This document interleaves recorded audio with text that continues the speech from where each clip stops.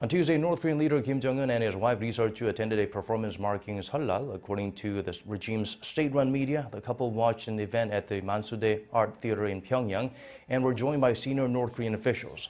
This is the first time in almost 5 months that Lee has appeared in public, the most recent being last September when they visited the Kumsusan Palace of the Sun.